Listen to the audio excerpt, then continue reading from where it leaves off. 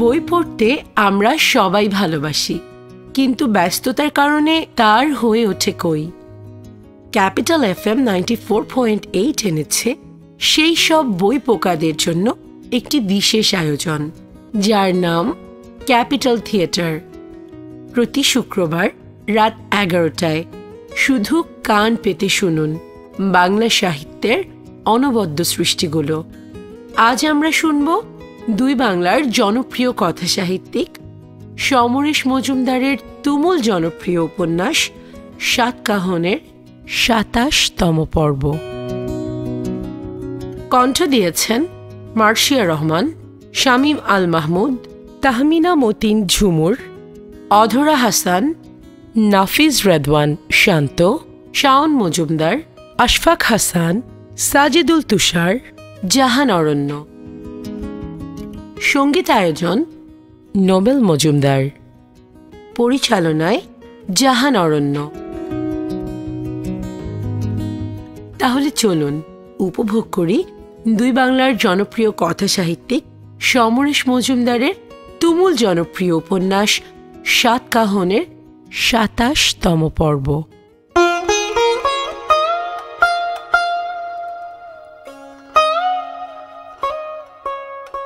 অমরনাথের শরীর বয়সের তুলনায় বেশি বুড়িয়ে যাচ্ছিল। আজকাল একটুতেই মাথা ঘোরে, প্রেশার বেড়ে গিয়েছে খুব। চিন্তা করলেই মাথার যন্ত্রণা শুরু হয়। বাগানের ডাক্তার ছুটি নেবার পরামর্শ দিয়েছিলেন। 15 দিন একদম বিশ্রামে থাকতে হবে, চিন্তা করলে চলবে না। দীপাকে নিয়ে যে সমস্যা তিনি তৈরি করেছিলেন তার ধাক্কা সামলানোই যখন মুশকিল হয়ে দাঁড়িয়েছিল, ঠিক তখনই মৃত পিতা ফিরে এলেন সন্ন্যাসের শেষ বাধা পার হতে।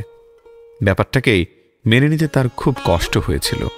পরদিন সকালে সর্বত্র খোঁজ করেও তিনি সন্ন্যাসীর দর্শন পাননি।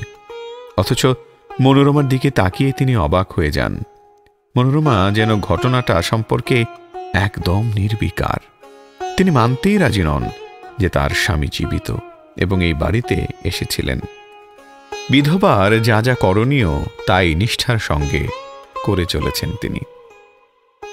এখন অনেকটা অজান্তেই দীপার কাছ থেকে নিজেকে গুটিয়ে নিয়েছেন অমরনাথ। চিঠিপত্র আর লেখেন না, সেই ভার দিয়েছেন অঞ্জলিকে। সেই মেয়ের সঙ্গে নিয়মিত যোগাযোগ রাখে। জলপাইগুড়িতে বন্যার খবর পেয়ে অত্যন্ত বিচলিত বোধ করছিলেন তিনি। খবরটা এসেছিল সন্ধ্যাবেলা। সেদিন রেডিওতেও শুনেছিলেন। সন্ধে নামলেই যাওয়ার আর উপায় নেই। সারা রাত ছটফট করেছিলেন। সন্ধ্যাবেলায় বানারহাট মালবাজার সেবক হয়ে শিলিগুড়িতে পৌঁছে শুনেছিলেন সেদিন যাওয়া যাবে না। পরের দিন মেয়ের কাছে এক হাঁটু কাঁদা মেখে পৌঁছে বলেছিলেন, তোমার মা বললেন এখানে অসুবিধা হলে আমার সাথে চা বাগানে চলে আসতে। দীপা মাথা নেড়ে বলেছিল তার কোনো অসুবিধে হচ্ছে না। অমরনাথ সেদিনই আবার ঘুরে ফিরে চলে গিয়েছিলেন চা বাগানে। মাথা ঘোরা আরম্ভ হয়েছিল তখন থেকেই। দীপা এবার ফাইনাল পরীক্ষা দিচ্ছে। অঞ্জলি একাই 2 দিন ঘুরে এসেছেন। বাগানের ডাক্তারের ওষুধে অমরনাথের শরীর ভালো হচ্ছে না। বাঁদিকের বুকে প্রায়ই ব্যথা হচ্ছে। বাগানের ডাক্তার এবার পরামর্শ দিলেন কোনো স্পেশালিস্টকে একবার দেখাতে। জলপাইগুড়ি শহরে এই সময় বুকের বিশেষজ্ঞ তেমন কেউ নেই। শিলিগুড়িতে আছেন, কিন্তু অনেক আলোচনার পর স্থির হলো শিলিগুড়িতে যাওয়ার চেয়ে কলকাতা গিয়ে চিকিৎসা করানো ঢের ভালো। থাকা খাওয়ার খরচ একদিকে, তাছাড়া আরও ভালো চিকিৎসকের কাছে পৌঁছানো যাবে। অঞ্জলি তার দাদা সুভাষচন্দ্রকে চিঠি লিখল। দীপার পরীক্ষা শেষ হয়ে গেলেই তারা দিন 7 জন্য অমরনাথকে নিয়ে কলকাতায় যেতে চায় তার সুচিকিৎসার জন্য। সুভাষচন্দ্র চটপট উত্তরও দিলেন 7 দিনের জন্য তার কোনো অসুবিধে নেই। এই লাইনটা অমরনাথ অপছন্দ করলেন। চিকিৎসার প্রয়োজনে 7 দিনের বেশি থাকলে সুভাষচন্দ্র যে অসুবিধায় পড়বেন তার লাইনটিতে স্পষ্ট। কলকাতায় সাধারণ মানুষের বাসস্থানের সমস্যা প্রকট তা তিনি জানেন। যদিও সুভাষচন্দ্র যখন এখানে আসেন এবং বেশ কিছুদিন থেকে যান তখন তার আচরণে সেটা বোঝা যায় না। অঞ্জলি তাকে লিখেছে যদি অল্প ভাড়ায় মাসখানেকের জন্য একটা বাড়ি পাওয়া যায় তাহলে খুব ভালো হয়। ছেলের জন্যে মনোরমাও উদ্বিগ্ন হয়েছেন। যদিও কলকাতায় চিকিৎসার জন্য যাওয়ার প্রস্তাবে তার কিছুটা অস্বস্তি হয়েছে। বৌমার দাদার বাড়িতে গিয়ে থাকার বাসনা বিন্দুমাত্র নেই। অবশ্য এখনও কেউ তাকে যেতে বলেনি। সমস্ত কিছুর উদ্যোগ অঞ্জলি নিচ্ছে ডাক্তারবাবুর সঙ্গে আলোচনা করে। ইতিমধ্যে বাড়িতে সবাই বুঝতে পেরেছে যে করেই হোক অমরনাথকে সুস্থ করা দরকার। এই পরিবারের প্রতিটি মানুষের ভবিষ্যৎ ওই একটি জীবনের ওপর নির্ভর করছে। মনোরমার উদ্বেগ তাই মাঝে মাঝেই মাত্রা ছাড়াচ্ছে। অঞ্জলির কাছে সেটা এখন বিরক্তিকর মনে হচ্ছে।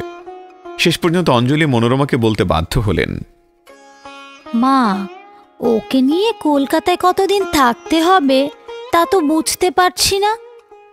আর ওখানে তো আপনার জন্য আলাদা ব্যবস্থা করা যাবে না। মনোরমা চুপ করে রইলেন। তারপর বললেন, জলপাইগুড়িতে ভালো ডাক্তার নেই? থাকলে কেউ সাত করে অত দূর যায়? অঞ্জলি তখনই কথা শেষ করেছিল। তার হঠাৎই মনোরমার জন্য কষ্ট হলো। অমরনাথ তার একমাত্র পুত্র। অঞ্জলি নিজের দুই ছেলের একজনের এমন হলে ছেড়ে দিয়ে দূরে কোথাও থাকতে পারত? অসম্ভব। অঞ্জলির সন্ন্যাসীর কথাও মনে পড়ল। এই ব্যাপার নিয়ে আর কোনো আলোচনাই বাড়িতে না হলেও অঞ্জলির বিশ্বাস ভদ্রলোককে মনোরমা চিনতে পেরেও না চেনার ভান করেছেন। কেন করেছেন সেটা বুঝতে অসুবিধে হয় না, কিন্তু করার সময় এবং তারপরে বুকের মধ্যে যে যন্ত্রণা নিয়ে উনি আছেন তার কোনো বিকল্প নেই। কিন্তু কোথায় ওঠা হবে, কিরকম পরিবেশ হবে না জেনে ওকে নিয়ে যাওয়া সম্ভব? বিকেলের ডাকে দুটো চিঠি এলো। দীপার পরীক্ষা সামনের সপ্তাহে, সে তৈরি। দ্বিতীয় চিঠিটা লিখেছেন সুভাষচন্দ্র। কলকাতার মেডিকেল কলেজের একজন হার্ট স্পেশালিস্টের সঙ্গে অ্যাপয়েন্টমেন্ট করা হয়েছে। এখানে নামকরা ডাক্তারদের দেখা 1 মাস আগে পাওয়া প্রায় অসম্ভব। সুভাষচন্দ্রের এক পরিচিত ভদ্রলোক মির্জাপুর স্ট্রিটে থাকেন। তার বাসায় 2টো ঘর পাওয়া যাবে, তবে তাকে অন্তত 2 মাসের ভাড়া দিতে হবে। মাসিক 150 টাকা। কলকাতায় পৌঁছাবার দিন জানালে সুভাষচন্দ্র স্টেশনে থাকতে পারবেন। চিঠিটা পড়ে অমরনাথ স্বস্তি পেলেন। যদিও 150 টাকা মাসিক ভাড়া তার কাছে যথেষ্ট বেশি, তবু এই টাকা কোনোমতে ব্যবস্থা করা যাবে। যাতায়াতের ভাড়া অফিস থেকে পাওয়া যাবে। 2 বছর অন্তর বেড়ানোর জন্যে একটা নির্দিষ্ট টাকা পাওয়া যায় অফিস থেকে। অনেকেই সেটা নিয়ে বাড়িতে বসে থাকে। চিকিৎসার খরচ চেষ্টা করলেই কিছুটা অন্তত পাওয়া যাবে। বেশিরভাগ চা বাগানগুলোর হেড অফিস কলকাতায়। এখন যিনি হেড অফিসের মেজকর্তা, তিনি একসময় এই চা বাগানে নিয়মিত ট্যুরে আসতেন। ভালো আলাপ আছে অমরনাথের সঙ্গে। মিস্টার মুখোপাধ্যায় বলে সম্বোধন করেন তাকে। গিয়ে দাঁড়ালে তিনি নিশ্চয়ই না বলতে পারবেন না। নিজের শরীরের বদলে অমরনাথের এবার দীপার জন্য চিন্তা শুরু হলো।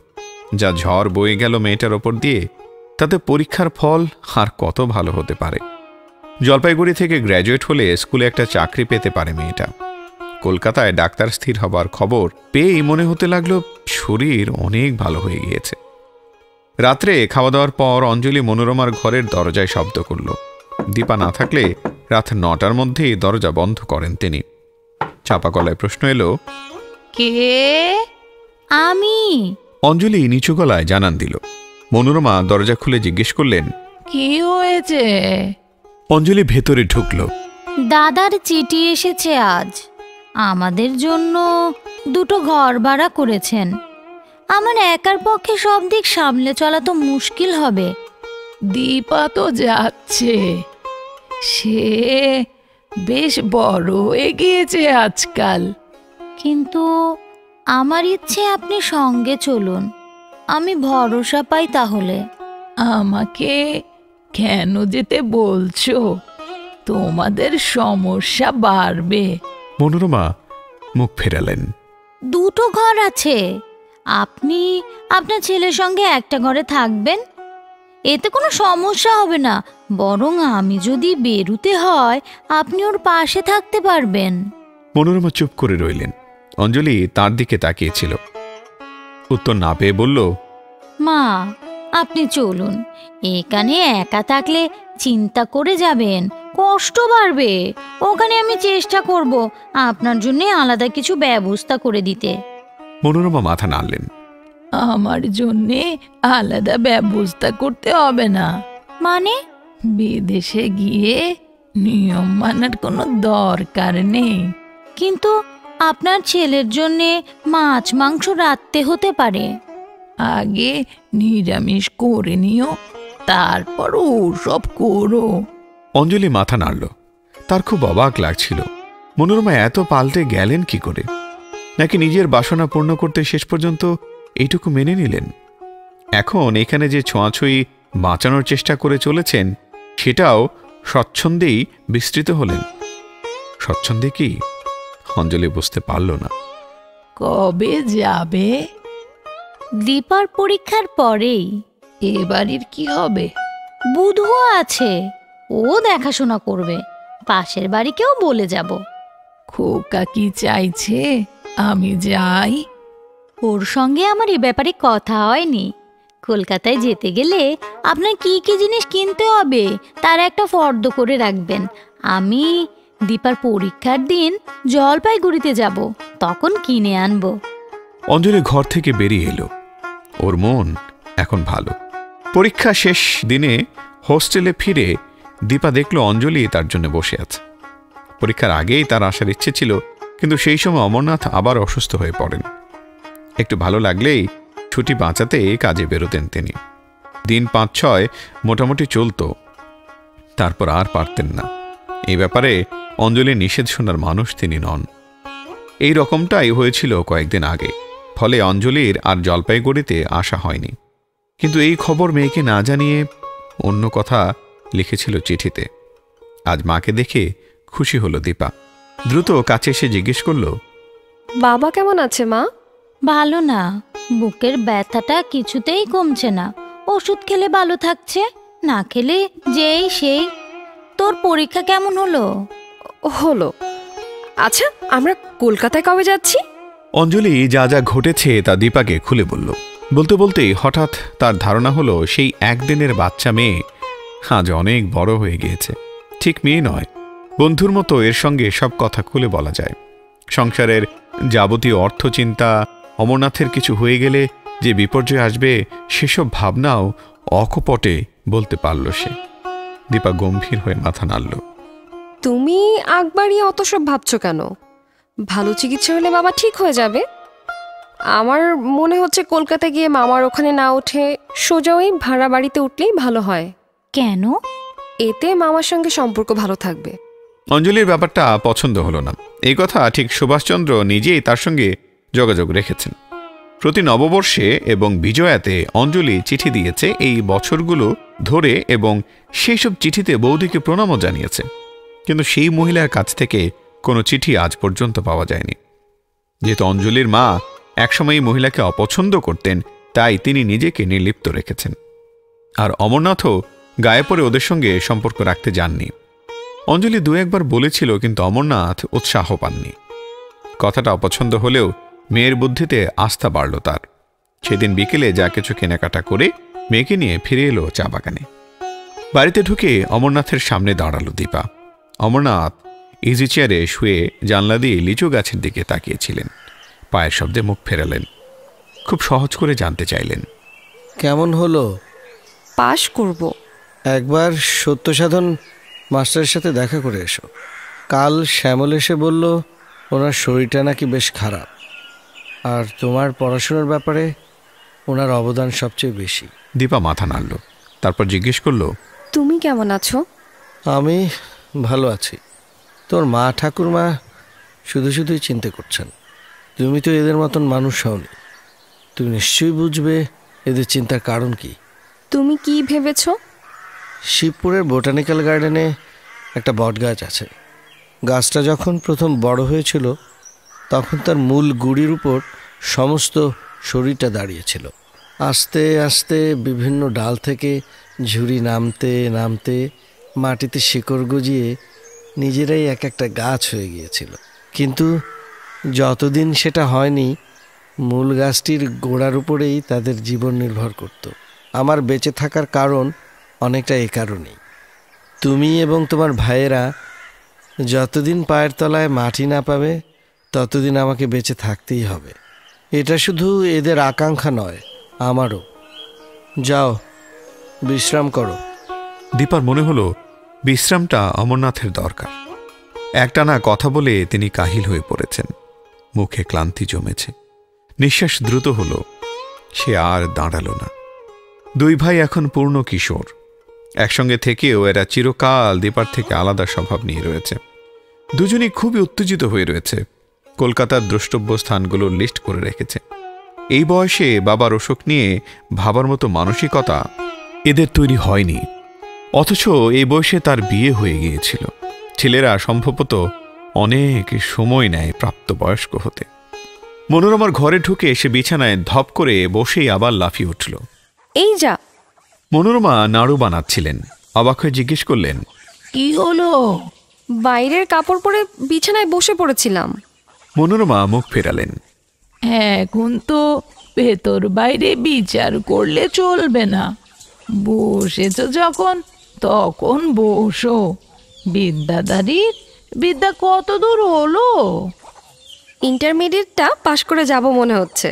গ্র্যাজুয়েট হতে হলে আর কতদিন পড়তে হবে? 2 বছর।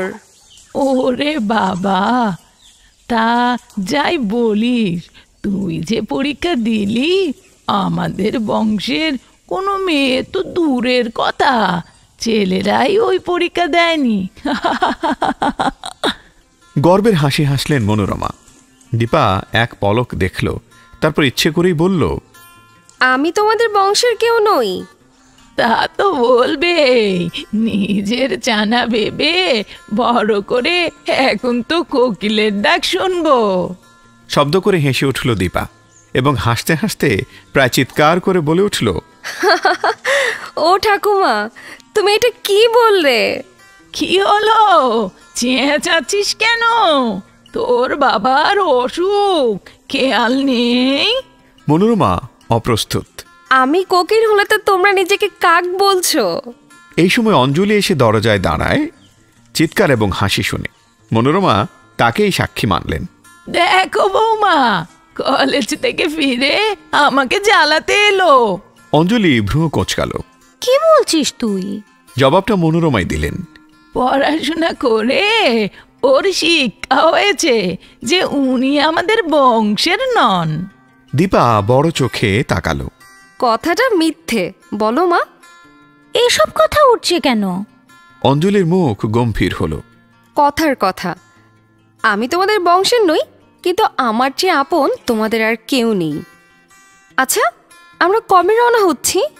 প্রশ্নটি মনোরমাকে, কারণ অঞ্জলি আগে থেকে জানিয়েছিলেন বাগানের ম্যানেজার তাদের জন্য টিকিট কাটতে শিলিগুড়িতে লোক পাঠিয়েছেন। খবরটা আজ দুপুরেই বাড়িতে পৌঁছে যাওয়ার কথা। মনোরমা মাথা নাড়লেন। আমি জানি না তো, কেউ কিছু বলেনি। দীপা অঞ্জলিকে বলল, আমি একটু মাস্টার মশাইয়ের কাছ থেকে ঘুরে আসছি। কাল সকালে যাস না, এখনই তো সন্ধে হয়ে যাবে। যাবো আর আসবো। দীপা উঠোনে নেমে এলো। সে দেখল বধুয়া তার দিকে অবাক হয়ে তাকিয়ে আছে। বধুয়ার এখন মধ্য বয়স। দীপা জিজ্ঞেস করল, কেমন আছো? বধুয়া মাথা নাড়ল। ভালো না, বউ ভেগে গিয়েছে। মানে? দীপা অবাক। 6 মাস আগে শাদী হয়েছিল, বানারহাটের মেয়ে। আমি চা বাগানে কাজ করি না, বাবুর বাড়িতে নৌকর হয়ে আছি বলে সে থাকলো না। বধুয়া বিমর্ষ মুখে বলল, তুমি তো বাবাকে বলে চা বাগানে চাকরি নিতে পারো। না, আমার ওসব কাজ ভালো লাগে না। দীপার কৌতূহল বাড়ছিল। বউয়ের জন্য তোমার মন কেমন করে না? বধুয়া দ্রুত মাথা নেড়ে নিঃশব্দে হ্যাঁ বলল। তাহলে তুমি চা বাগানে কাজ নিয়ে নাও। বধুয়া উদাস চোখে কাঁঠাল গাছের মাথায় তাকালো। সেখানে দুটো শালিক তর্কে জুড়েছে। দীপা আর দাঁড়ালো না, খিড়কির দরজা দিয়ে বাইরে বেরিয়ে এলো। এখন ঘন বিকেল, মাঠে ছেলেরা খেলছে। বাগানের মেয়েরা সেজে গুজে দল বেঁধে মাঠের একধারে পাক খাচ্ছে। এরা নিতান্তই ছোট, কিন্তু ভাবভঙ্গিতে ইতিমধ্যেই পাকামে এসে গিয়েছে। ওরা দূর থেকে দীপাকে দেখে দাঁড়িয়ে পড়ল। দীপা যেন ওদের লক্ষ্যই করেনি এমন ভঙ্গিতে হেঁটে আসাম রোডে উঠে এলো। মসৃণ পিচের রাস্তার দুধারে ছায়া টেনে আনা দেওদার গাছের সারি। এই রাস্তায় হাঁটতে দীপার খুব ভালো লাগছে আজ। কয়েকটি মদেশিয়া কামিন ওর দিকেই তাকাতে তাকাতে চলে গেল এবং তখনই সে বিশুর বাবা আর মাকে দেখতে পেল। এই চা বাগানে যে রক্ষণশীল মানসিকতা এখনও চলে আসছে, তাতে কোনো স্বামী স্ত্রী তা যে বয়সেরই হোক না কেন একসঙ্গে পথে হাঁটতে বড় বেশি একটা দেখা যায় না। মুখোমুখি হতেই দীপা দাঁড়িয়ে পড়ল। কেমন আছেন জেঠিমা? বিশুর মা মাথা নাড়লেন। ভালো না। তুমি নিশ্চয়ই জানো বিশু মিলিটারিতে গিয়েছে।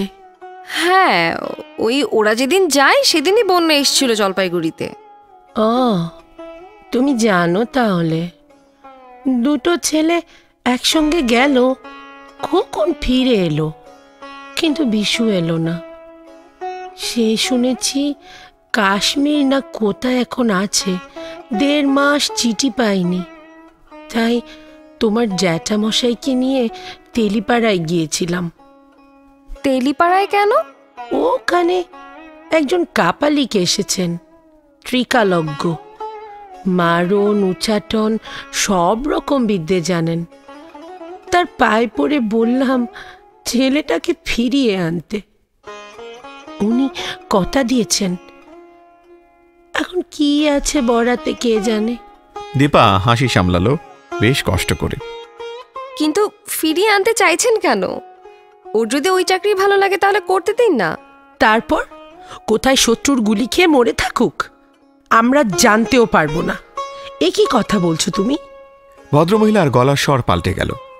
মিলিটারিতে যদি কেউ চাকরি নিয়ে না যায় তাহলে আমাদের দেশকে শত্রুর আক্রমণ থেকে রক্ষা করবে কারা? ওসব কথা ভাবার লোক আছে। আমি চাই বিশু ফিরে আসুক।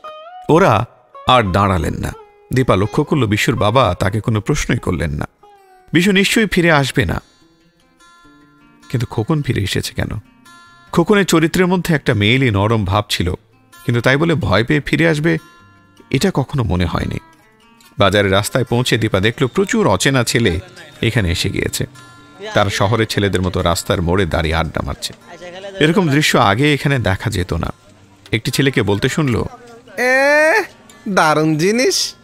দীপা এক মুহূর্ত থমকে দাঁড়ালো, ছেলেগুলোর দিকে তাকালো। ওরা সঙ্গে সঙ্গে মুখ ফিরিয়ে নিল। এদের সঙ্গে কথা বলতে যাওয়ার কোনো মানে হয় না মনে করেই দীপা আবার হাঁটতে আরম্ভ করল। সত্যসাধন মাস্টারের বাড়ি স্কুল পেরিয়ে কলোনির মধ্যে। এলাকাটা ছাড়ালেই খুঁটিমারি ফরেস্ট, কাঠের বাড়ি, ছোট উঠোন, টিনের বাউন্ডারি দেয়া। টিনের গেট খুলতেই একজন বয়স্কা মহিলা মাথায় ঘোমটা টেনে উঠে দাঁড়ালেন। রোদে শোকতে দেওয়া কাঠের টুকরো ঝুড়িতে ভরছিলেন তিনি। দীপা জিজ্ঞেস করল, মাস্টার মশাই আছেন? মহিলা মাথা নাড়লেন। তুমি দীপা না? হ্যাঁ। দীপা এগিয়ে এসে প্রণাম করল। মহিলার দিকে তাকালেই বোঝা যায় অভাব তার নিত্য সঙ্গী। তিনি আশীর্বাদ করলেন, আয়ুষ্মতী হও মা, যাও ভিতরে যাও, তিনি শুয়ে আছেন। দীপা কাঠের সিঁড়ি বেয়ে দরজায় গিয়ে দাঁড়ালো। পরীক্ষা কেমন দিলা? চিনচিনে গলা একটা প্রশ্ন ভেসে এলো ঘরের কোণা থেকে। এখনো আলো জ্বালা হয়নি। জিনিসপত্রে ঠাসা ঘরটিতে চিমসে গন্ধ আসছে। দীপা সেখানে দাঁড়িয়ে জানতে চাইল, আপনার কি হয়েছে? পেটে বড় যন্ত্রণা হয়, আর কিছু না। এখানে আসো, পরীক্ষা কেমন দিলা? দীপা এগিয়ে খাটের পাশে দাঁড়ালো। খাট বলতে তক্তপোষ এবং তার উপর প্রায় শতরঞ্জি হয়ে যাওয়া তোষক। সত্যসাধন মাস্টার চিত হয়ে শুয়ে আছেন। এই আধা অন্ধকারে বোঝা যাচ্ছিল তার চোখ মুখ ভেঙে গিয়েছে। অত্যন্ত শীর্ণ হয়েছেন তিনি। চোখ কোটরে ঢুকে গিয়েছে। দীপা খাটের পাশে রাখা কাঠের চেয়ারে বসতে বসতে বলল, পরীক্ষা ভালোই দিয়েছি, কিন্তু এই কি চেহারা হচ্ছে আপনার? প্রশ্নের জবাব না দিয়ে চোখ বন্ধ করে সত্যসাধন জিজ্ঞেস করলেন, 60% নম্বর পাইবা তো? You must remember that you are fighting against destiny. You R to make your own future. ভুলবা না কখনো কথাটা। আমি চেষ্টা করব। না, বলো তোমারে জয়ী হইতেই হইব। কিন্তু আপনি ডাক্তার দেখাচ্ছেন? কবিরাজি করাইতেছি। কলোনিতে একজন ভালো কবিরাজ আইছেন, রাজশাহীর মানুষ, মাঝে মাঝে একটু উপকার দেয়। নিঃশ্বাস ফেললেন সত্যসাধন। তারপর যেন মনে পড়ল এমন ভঙ্গিতে বললেন, তোমার বাবার তো খুব অসুখ, কেমন আছেন? ভালো না, কলকাতায় নিয়ে যাওয়া হবে। তুমি যাইবা সঙ্গে? হ্যাঁ। গুড। শোনো, যখনই টাইম পাইবা তখনই কয়েকটা জায়গায় যাইবা। ধরো প্রেসিডেন্সি কলেজ, ন্যাশনাল লাইব্রেরি, ওইসব জায়গায় কিছুক্ষণ থাকলেই মনের পরিবর্তন হয়। আমার ইচ্ছা ছিল তুমি প্রেসিডেন্সি কলেজে ভর্তি হও। এই সময় একটা হ্যারিকেন নিয়ে সত্য সাধনের স্ত্রী প্রবেশ করলেন। অল্প কথা কইলে ভালো হয়, কবিরাজ মশাই রাগ করবেন। আরে রাখো তোমার কবিরাজ, এরে চেনো তুমি? মহিলা হাসলেন। তোমারই দেখা ওনার মুখে কথা ফুটতেছে। শোনো, সারা জীবন অনেক ছাত্রছাত্রী দেখলাম, কিন্তু এ হলো আমার বেস্ট স্টুডেন্ট। কিছু খাইতে দাও এরে। দীপা তড়িঘড়ি বলে উঠল, না না, আমার একটু খিদে নেই। কিন্তু ডাক্তার, মানে কবিরাজ কি বলেছে, অসুখটা কি? লিভারে পচন ধরছে, মদ্যপান করলে নাকি এই রোগ হয়। 2 বেলা ভাত জোটে নাই ঠিক মতো, মদ্যপান করার মতো মনও হয় নাই, অথচ দেখো আমার লিভারে সেই রোগ বাসা বাঁধল। এরই বলে কপাল। আপনি কপালকে মেনে নিচ্ছেন কেন? লড়াই করছেন না কেন? ওরে মা, লড়াইকরণের একটা বয়স থাকে। যখন রক্ত গরম তখন দুনিয়া পায়ের তলায়। জীবন থেকে আমার আর পাওনের কিছু নাই। এসব কথা শুনতে চাই না। বাগানের ডাক্তারকে আপনি দেখিয়েছেন? না, তিনি আমারে দেখবেন কেন? আমি বলবো, আপনাকে সেটা উঠতেই হবে। দীপা যখন উঠে দাঁড়ালো তখন বাইরে ঘন অন্ধকার। একটু আগেই বধুয়া হাজির হয়েছে টর্চ নিয়ে। অঞ্জলি তাকে পাঠিয়েছে। দীপার কেবলই মনে হচ্ছিল মাস্টারমশাই আর বেশি দিন বাঁচবেন না। এই একটু কথা বলেই কেমন হাঁপিয়ে পড়েছেন। বোঝা যাচ্ছে তার পেটে আবার যন্ত্রণা শুরু হয়েছে। শায়িত মানুষকে প্রণাম করতে নেই। সে মাস্টারমশাইয়ের কপালে হাত রাখল। আপনাকে বাঁচতে হবে, আমার জন্যই আপনাকে বাঁচতে হবে। সত্য সাধন বললেন, পাগল, তোমার জীবনে আমার প্রয়োজন আর নাই। আমার যা ছিল আমি দিতে পারি তার সব নিয়েই তুমি রান শুরু করেছ। তোমারে পড়ানোর যোগ্যতা আর আমার নাই। শিশু যখন মায়ের কোলে থাকে তখনই তার স্তন্য দুগ্ধের প্রয়োজন হয়, কিন্তু যেই সে অন্য খাদ্য গ্রহণ করতে শেখে তখন মায়ের স্তন্যের দুগ্ধ শুকাইয়া যায়। এইটাই জীবনের নিয়ম। শোনো মা, তোমার একটা কথা বলি, কখনো পিছন দিকে তাকাইবা না। তোমার চেয়ে নিচে যার স্থান তার সঙ্গে হৃদয়ের কথা বলবা না। তুমি যতক্ষণ নিজে না মনে করো অন্যায়, ততক্ষণ 5 জনে যাই বলুক তুমি কথা কানে তুলবা না। তোমার বিচারক তুমি। আগামীকাল আবার আসবে বলে দীপা বাইরে বেরিয়ে এলো। বধুয়া দাঁড়িয়েছিল গেটের সামনে। ওকে দেখা মাত্রই টর্চ জ্বালালো। এই অন্ধকার পথ হাঁটা সত্যি মুশকিল। দীপা অঞ্জলির কাণ্ডজ্ঞানে কৃতজ্ঞ হল। দূরে শিয়াল ডাকছে। বধুয়া টর্চ হাতে আলো ফেলতে ফেলতে পেছনে আসছে। সত্য সাধন মাস্টারের জন্য দীপার খুব কষ্ট হচ্ছিল। বাজার পেরিয়ে বাগানে এসে সে বধুয়াকে নিয়ে ডাক্তারবাবুর কোয়ার্টার্সে চলে এলো। লুঙ্গি পরে হ্যারিকেনের আলোয় খবরের কাগজ পড়ছিলেন ডাক্তারবাবু বাইরের ঘরে বসে। দীপাকে দেখে অবাক হলেন। কি ব্যাপার, তুমি? পরীক্ষা কেমন হলো? ভালো। আপনাকে একবার যেতে হবে। কেন, বাবার শরীর কি আবার খারাপ হয়েছে? না, বাবার না, মাস্টার মশাই, সত্যসাধন বাবুর। হ্যাঁ, শুনেছিলাম বটে উনি অসুস্থ, কিন্তু উনি তো চা বাগানের স্টাফ নন। কিন্তু কোনো মানুষ অসুস্থ হলে কি এসব বিচার সবসময় করা উচিত? বেশ, তুমি চাইছো যখন তখন আমি যাচ্ছি, কিন্তু ওনার বাড়ি তো আমি চিনি না। আমি আপনাকে নিয়ে যেতে পারি। না, দরকার হবে না। তোমার কাজের লোক চেনে, ও সাথে গেলেই হবে। খোকন বাড়িতে আছে? না হে, সে আজ আলিপুর দুয়ারে চলে গেল, ওই মাসির বাড়িতে। আর তো কিছু হবে না জীবনে। যে ছেলে বিলিটারি থেকে পরিশ্রম সহ্য না করে পালিয়ে আসে তার ভবিষ্যৎ উজ্জ্বল হয় না। হঠাৎ লাস্ট বাসে আলিদুয়ারপুর চলে গেল। তুমি বাড়িতে যাও, আমি মাস্টারকে দেখে আসছি। বধুয়াকে নির্দেশ দিয়ে অন্ধকার মাঠের মধ্য দিয়ে কোয়ার্টার্সে ফিরতে ফিরতে দীপার মনে হলো খোকনকে তার সঙ্গে দেখা হওয়া এড়াতেই মাসির বাড়িতে চলে গেল। নইলে হুট করে লাস্ট বাস ধরে কেউ যায় না। অন্তত একটু আত্মসম্মান বোধ এখনো তার মধ্যে কাজ করছে মনে হতেই ভালো লাগলো দীপার। রাত 8টার মধ্যেই রাতের খাবার ওষুধ খেয়ে শুয়ে পড়েন অমরনাথ। দীপা পরিষ্কার হয়ে তার ঘরে গেল। মশারি এখনও ফেলা হয়নি। অমরনাথ চোখ বন্ধ করে শুয়েছিলেন। মেয়ে পাশে গিয়ে দাঁড়াতেই চোখ মেললেন। দীপা জিজ্ঞেস করল, কেমন আছো? অমরনাথ হাসলেন, কিন্তু তৎক্ষণাৎ হাসিটা কাঁপতে থাকল। তার ঠোঁট মুচড়ে উঠল, চোখ বন্ধ হল, চোখের 2 কোণ বেয়ে জল গড়িয়ে পড়ল। দীপা ধীরে ধীরে ওর মাথার পাশে উঠে বসল। আঙুলের ডগায় জলের ধারা মুছিয়ে দিয়ে বলল, কেঁদো না, কাঁদলে তোমার শরীর আরো খারাপ হবে। অমরনাথ একটা বড় নিঃশ্বাস ফেললেন। দীপা ওর মাথায় গালে হাত বুলিয়ে দিতে আরম্ভ করল।